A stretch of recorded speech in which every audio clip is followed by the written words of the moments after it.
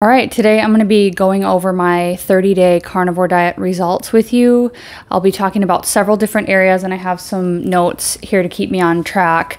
So first off, I'm going to talk about a quick recap of my history because I've been on the diet before.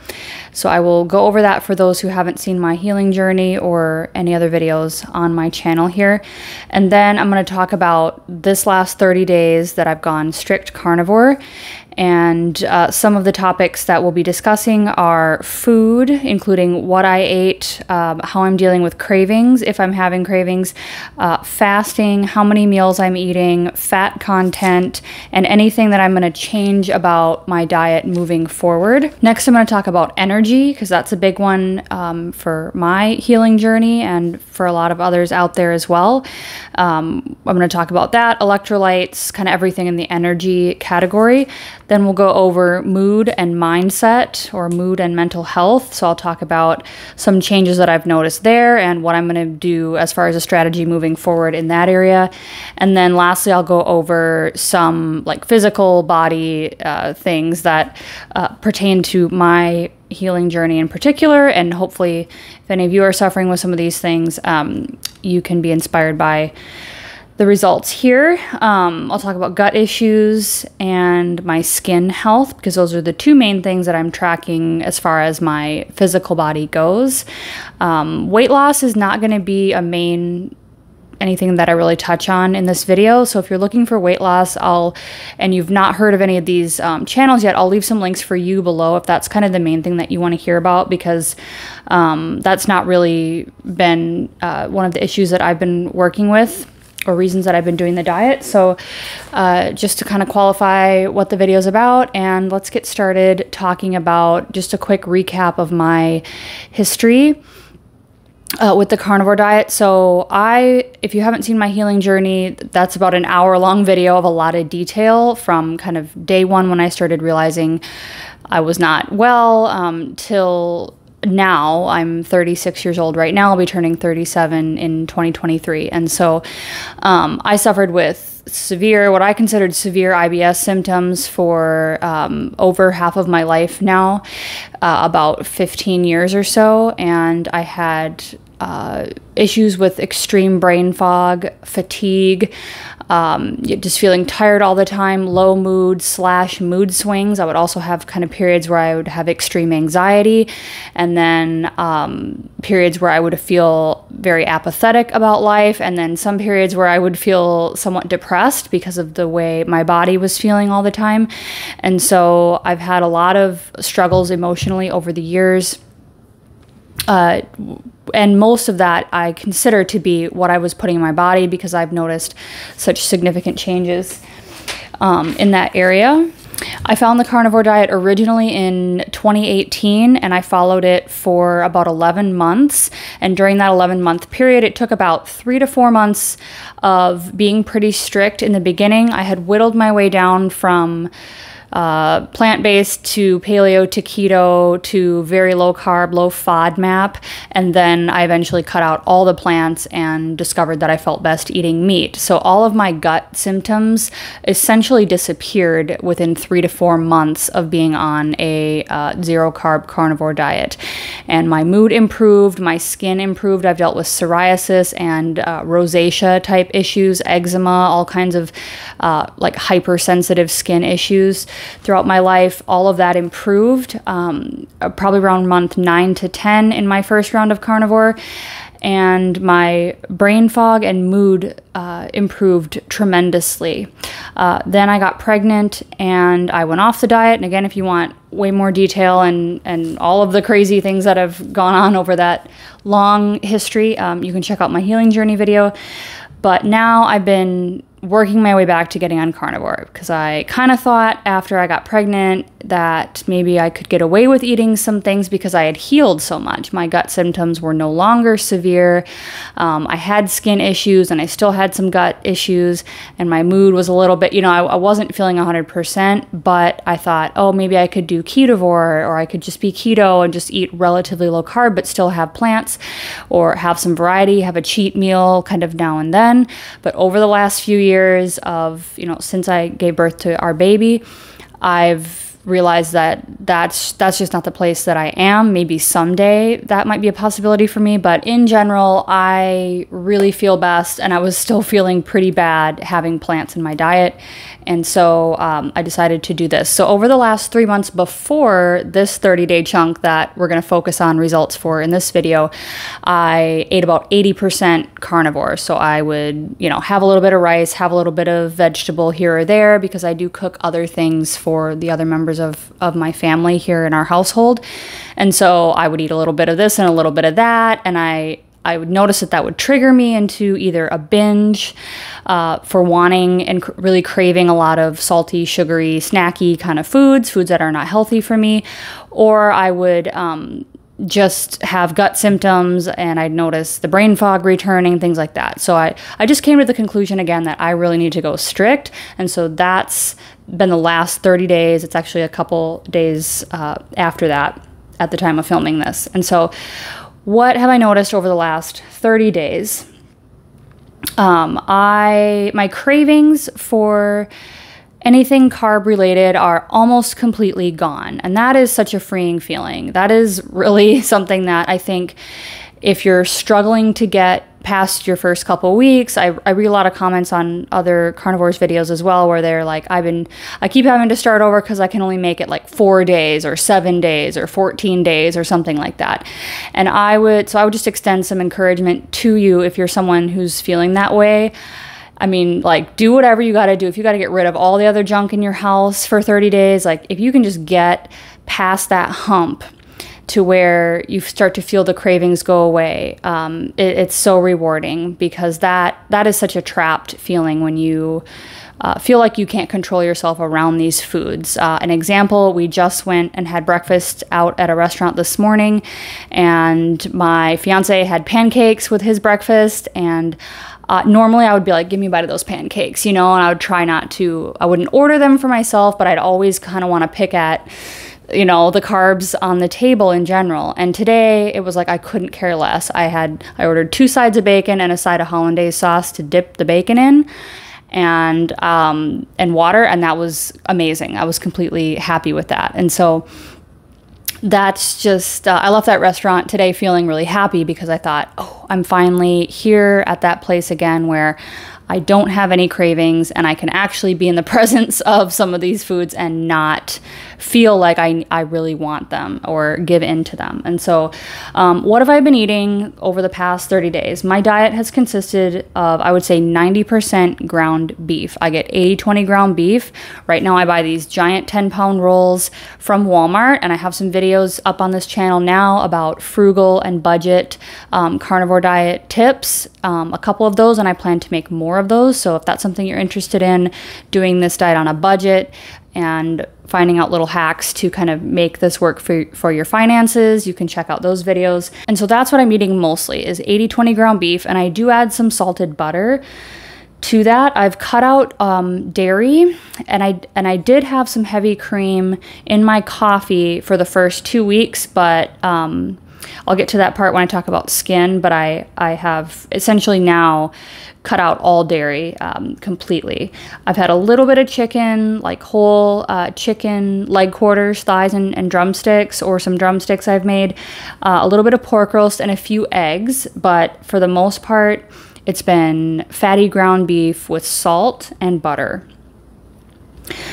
Fasting. I do not intentionally fast. I don't set a hard time restricted window for my eating. I'm really, really trying to get back in touch with my true hunger. And so I also have a struggle with eating a lot in one sitting now, where it used to not really bother me. And I think there was, again, if you go watch my long video there, I've had a history of binging and restriction as well. And so it was kind of easy for me to binge in round 1, but in round 2, as I'm calling it now, I feel like I get very, very, very tired if I eat a lot of food in one sitting. And so I've been experimenting over this first 30 days here with breaking up my meals into much smaller portion sizes, and then I'm just allowing myself to eat whenever I feel hungry. And so right now that actually does fall into sort of a time restricted window of anywhere from 4 to 6 hours of eating time per day. But again, I'm not doing that intentionally. And sometimes if I'm like hungry before I go to bed, I'll have a little bit of beef and butter, or I'll have even just like a spoonful of butter, you know, something like that. So I'm not restricting my portion sizes at all, but I am trying to help my body ease back into this, especially with the fat content, which I'm going to talk about next, by allowing myself to eat smaller portion sizes and spread out over a little bit longer time to help my digestion. And so as far as fat content, I've also been experimenting with that over the last 30 days. I have been feeling like the intuitive pull to eat higher and higher fat, but I have to go at a pace that my digestion can adapt to. And so in the beginning, I kind of added too much fat, and I was having a lot of loose stools and kind of some bloating and a little bit of gastric upset because I just kind of went crazy on the fat at first. So I backed off, and then I felt like I wanted more again. So I've just kind of been teeter-tottering around with how much fat I'm putting on. I would say right now I'm at 70% calories from fat if I had to take a good guess. And I'm adding anywhere from 2 to sometimes 4 tablespoons of butter to my meals, depending on, again, how much I feel like I'm craving, how much tastes good to me. Sometimes I'll munch on some frozen butter chips. I'll just spread some room temperature butter out on a piece of parchment paper, really nice and thin, and then put that on a cookie sheet and put it in the freezer. So then you can kind of pull that parchment paper out and kind of break off a little sliver of butter, and that's really nice too when it's hot, to just have a little bit of something, put a little salt on that, and it's really good. So definitely playing around with that, and I'm feeling better the more fat I'm able to add in.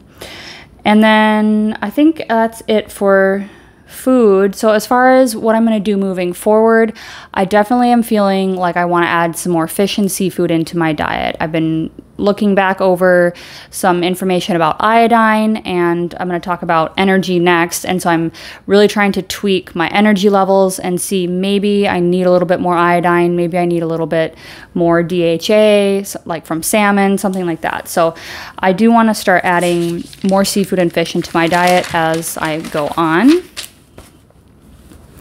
So next, let's talk about energy, because this is one thing that I've struggled with really, really hard over the years, is being very tired and just having low energy, having to drink a lot of coffee, and especially after becoming a new mom and like nursing around the clock and all this stuff, like your sleep quality definitely goes down. And so there's a big part of my energy issue that is related to that aspect of my life. But I think that as I have transitioned back to low carb, and now after being 30 days strict, I have noticed my sleep is better. And this is where I'll also mention alcohol. Again, there's more detail about this in my healing journey video, but I have now cut out alcohol as well. So I was drinking vodka and soda, you know, or vodka and waters, like maybe a drink or two almost every night of the week still, before I entered this 30-day challenge for myself. And so I know alcohol affects sleep. I was always convinced that it helped me sleep because I would have a drink or two before bed and it would relax me and I would be like, oh, I'm ready to go to sleep now. But I have noticed that my sleep seems to be improving in the way that I don't wake up as many times during the night. And I am starting to have better dream recall, which I think is interesting. And I don't know if that's a sign of higher quality sleep or what that is necessarily, but I've heard some other people mention that as well.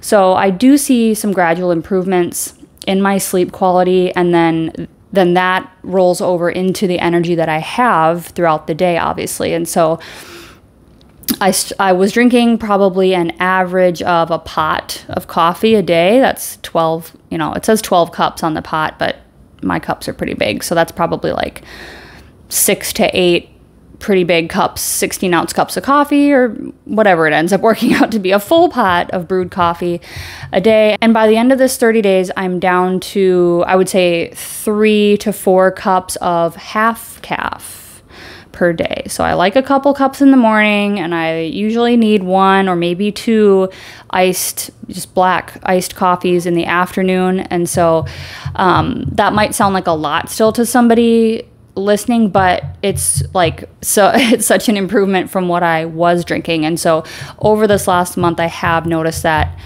you know, I've been needing less coffee. So I clearly must have more natural energy coming in. It's a slow process, but I do see improvement here. Electrolytes, I am supplementing electrolytes. Right now I use the snake juice packets from Cole Robinson's channel. If anybody's seen Snake Diet guy, I get those just because they're convenient and they're unflavored, and they're one of the more affordable options. I think I'm about to reorder, and I think they have gone up like $5 or $7, but they're still very affordable compared to some of the other ones. And so those are the ones I use because they don't have anything else added to them. It's just the minerals. It's no flavoring, no sweeteners, nothing else.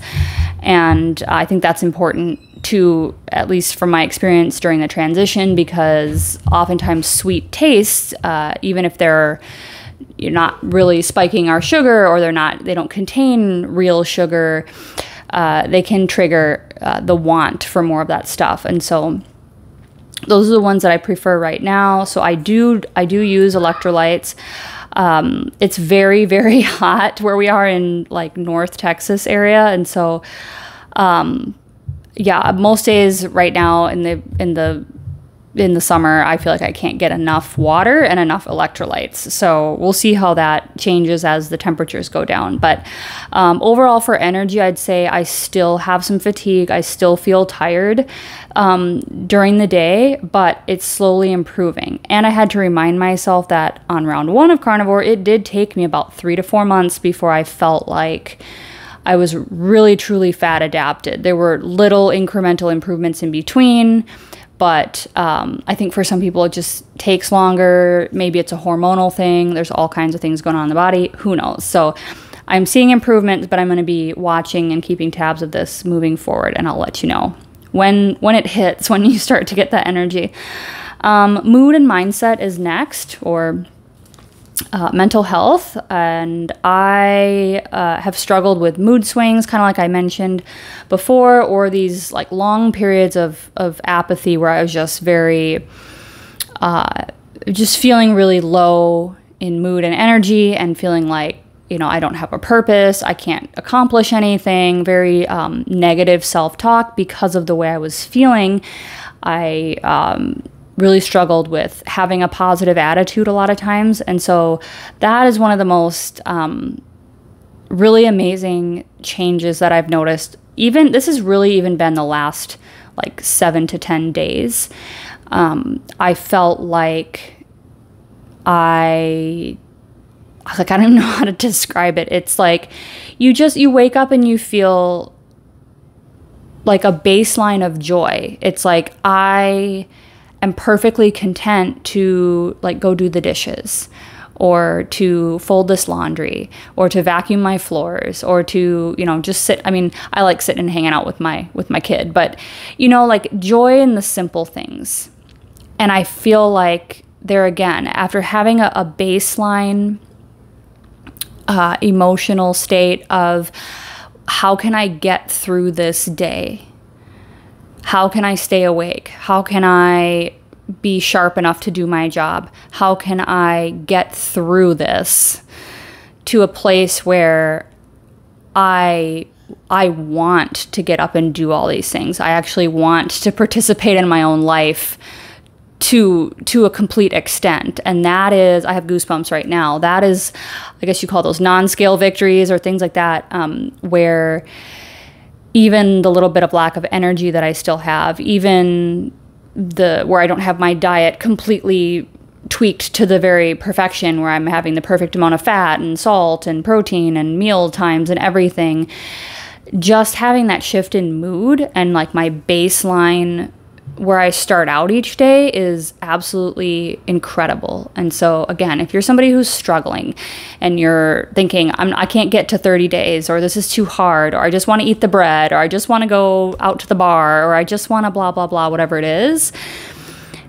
I would again offer some encouragement and say, you know, there are going to be things, at least from my experience and a lot of comments I read, that it's hard to describe the changes that happen. And so keep pushing, keep trying. If you slip up, start over, you know, keep going back, keep coming back to this, because it really is, that's something that really stands out to me. And yeah, my anxiety is much less. I still have some anxiety, and I'm still prone to kind of being a worrier in some aspects of life. But at the same time, I'm feeling so much more at peace with myself, who I am. My self-confidence is just becoming more healthy. And I think, you know, it's funny, and I don't mean to go off on a tangent on this. I'm trying to keep this somewhat condensed, but this is really one of the most profound things I've noticed over the last 30 days. And I just feel like from having so much of my life be in this state of just kind of negative self-talk and negative thinking, and I've studied a lot of personal development. I know that my thoughts affect my feelings, and then my feelings, you know, trigger into or become my behaviors. And I understand all of that technically, but to actually really have the self-awareness to look at what you are thinking about and really pick those things apart and ask yourself objectively, is this true? Is what I believe actually the case about myself? All these things. That takes a lot of strength, and it takes a lot of, it takes an ability to remove yourself from your everyday circumstances, almost like you're your own coach. And I would try to do that with myself all the time over the last probably 5 to 7, 8 years probably now. I always forget how old I am, but, yeah, probably more close to 10 years since I really started getting into reading books and trying to understand myself and trying to improve on myself. And I always struggle with that so hard, that negative, the propensity to think negatively about myself. And the more when I come back to this, I'm like, I think a lot of it has to do with nutrition. I think a lot of it has to do with being sensitive to these foods and not realizing how that's affecting me. It's not just in my gut. It's not just in my skin. The things that I kind of feel in my body or that manifest in my outward appearance, how healthy I look or how my skin looks. But it's in my mind, you know? It's like mental poison. And that might sound extreme to somebody who's never, you know, thought about it before, but the more I do this and the better I start to feel, the more I think like, that's what it feels like to me. And so what I've been able to do is really get back in touch with my spirituality. I've always been a spiritually minded person. I love theology. I love psychology. I love human behavior. I really love thinking and understanding about humans and how we work and how we interact and communication, and how can I fulfill my potential on this planet as a human being, and how can I best be of service. And those were all things that I just couldn't put my finger on, because I had this kind of voice in the back of my head that was so strong, that would tell me, you're not good enough, you know, you can't do this, you can't possibly achieve something like this person could, you know. And it was very quiet, but it was there. And I hope this is making sense, because this is really had been profound for me. But now that I've been able to look at myself very objectively again and say, here's what you're saying about yourself, here's, you know, where I need to improve, here's the things I'm doing well, and then line that up with my spiritual belief system, and I guess incorporate would be the better word, to really find alignment within that. That's been the biggest blessing and change that I've noticed in the last 30 days. I just feel much more connected to something higher than myself, something bigger than myself, and something that allows me to look at myself and my life and what I need to do to improve from a positive outlook instead of from a negative outlook. And so that is, and I think it has a lot to do with nutrition. And so I'd be curious to hear anyone else who may have experienced this. I've seen a lot of comments online, but maybe I'll explain it even better as we go on. But anyway, so lastly, I'm going to talk about like physical body stuff, gut issues, skin, body composition, some things that I've noticed over the last 30 days of going strict carnivore. My gut definitely had an adjustment period, but I kind of went through the worst of it over the 3 months prior, where I was like 70-80% compliant with the diet. I had kind of the loose stools for a little bit. I had some bloating, a little bit of, intermittent stuff there. And then the only real issues that I've had over the last 30 days is when I've been adjusting the fat content of my diet. So like I mentioned earlier, I kind of went real crazy on the fat, added a bunch in too quickly, and then I had a lot of loose stools. And so that's actually a point Dr. Chapey brings up a lot about the overconsumption of fat. It's like, if you eat too much fat, you will know it. It's not going to turn into fat necessarily. I mean, you can eat too many calories in the sense that you're taking in too much energy for your body. But if you go too high in the fat, you're usually going to just have very loose stools, and it's going to be eliminated. And so that's kind of how you know where you're sitting as far as what you can tolerate fat-wise. But then if I cut the fat back too much, then I get more on the drier side stool wise, and I don't have the complete elimination. So it's really finding that sweet spot. And that's again with my electrolytes, I'm trying to balance all of those things and really tweak that to find out, okay, how much salt do I need, and how much fat do I want versus protein, and then really kind of getting that all in line. And as you go further into this, and I remember this from round 1, it really becomes, you become attuned to your taste, and you can follow your taste to kind of decide that. And so I've been just getting back in touch with that. I think I'm at a pretty good spot right now, but I'll keep you updated on that. But my gut issues, I don't have any pain, I don't have any bloating, I don't have any like issues going to the bathroom like I had for years and years and years and years of my life. So incredible how much life you get back once you don't have to worry about where you're going to go to the bathroom all the time, every day of your life. Skin, I've had a couple of small yet persistent little psoriasis patches. And again, much more detail on the psoriasis in my healing journey video. We live in an apartment right now, and our pool's been closed for maintenance and things. And so I was getting the opportunity to go out in the sun and kind of just take my little one swimming and get enough sun, and my psoriasis had completely cleared up. But over the last 6-8 weeks or so, we haven't really had access to that, and it's been so incredibly hot that we just don't want to go outside unless we're able to get in the water. And so I haven't been getting as much sun, and these little spots have kind of come back. I have a couple. I'm wearing light makeup, but you can see them a little bit. There's like one right here and on my forehead, of course, and then I have a few on my knee. I'll put a picture up.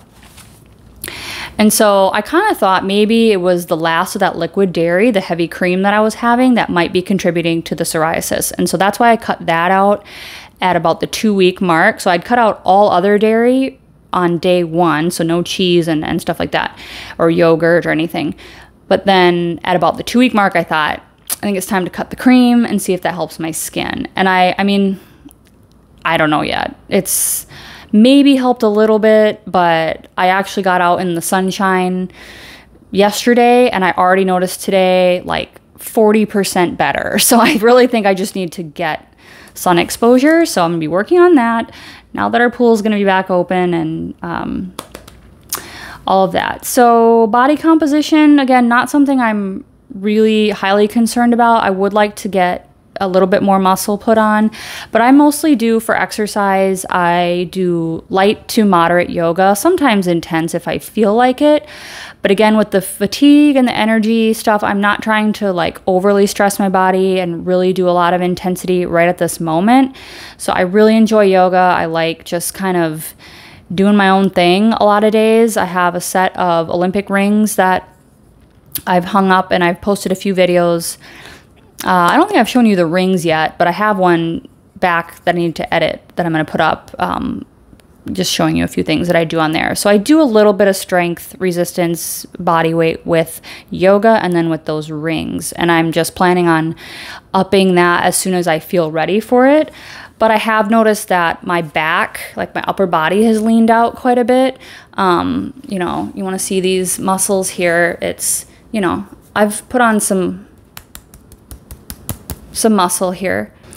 So that's kind of where I'm at with body composition. I don't really need to lose much weight. I would like to just have a little more definition, a little more upper body strength. I used to have quite a bit more muscle before pregnancy, and then, you know, I've been working on building that back up. But I'm not in any rush, and that's kind of what I would leave you with, is a few tips for, you know, starting out, or if you're struggling to get to that 30-day mark. I would really try to eliminate anything in your house that's really causing you an issue, whether that's food. Like, I even kind of asked the rest of my family, I'm like, I mean, that's just my fiance and we have a 3-year-old, but like, you know, for a little bit, can we just not bring anything into the house? Because if it's in here, I'm going to eat it, you know, and I just need 21 days to 30 days or so of just not having the temptation around me, so that I can get rid of these cravings, get closer to being truly fat adapted. And then, you know, if you guys bring some chips home or whatever, sometimes it's okay.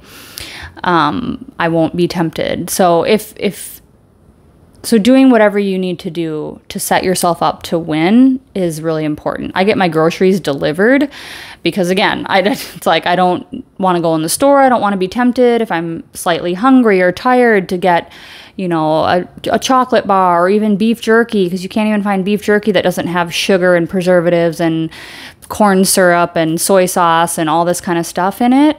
It's actually kind of hard at the grocery store to find like pure kind of snacky carnivore foods sometimes. And so I really kind of isolated myself in a way so that I could focus on me, focus on my health, and not be distracted by a lot of the things that have tripped me up in the past, like not going out to eat, not doing, you know, as little of that stuff as possible, so I could really just focus on getting through 30 days, no alcohol. That's a big one for me. I was, you know, kind of hooked on my 1 to 2 drinks a night kind of a thing. And so that was kind of hard to give up, but I really want to go as pure as possible right now so that I can see how good I can feel. And then maybe I'll add a few things back in later on, who knows. But that's a tip. And then getting outside is another good tip if you can. Right now, I know it's pretty much hot everywhere, but we're really looking forward to getting back into doing some swimming and hanging out in the sunshine and enjoying that again, because that's very healing as well. I love being in the sun. It's a mood booster for me too. I'm sure it is for everyone.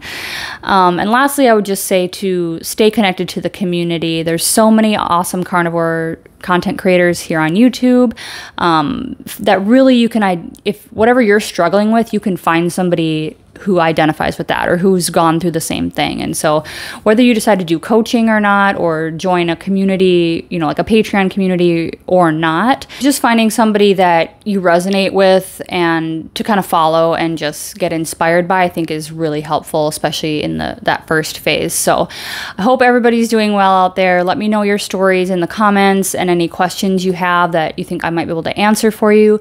I will be putting up more of my meal prep videos soon because I enjoy doing those, and I think those can help people out. And so we'll see you soon. Thanks for watching today. Bye.